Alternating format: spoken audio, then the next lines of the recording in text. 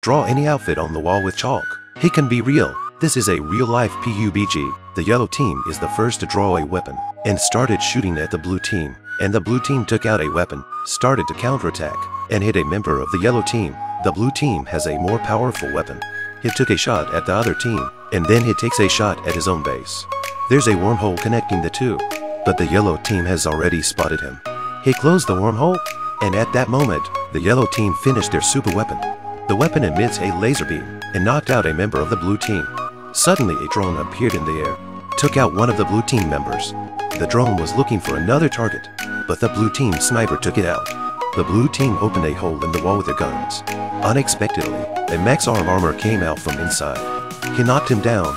After a while, the yellow team finished painting the Iron Man. A yellow Iron Man came, but the next moment, the Iron Man lifted up and left.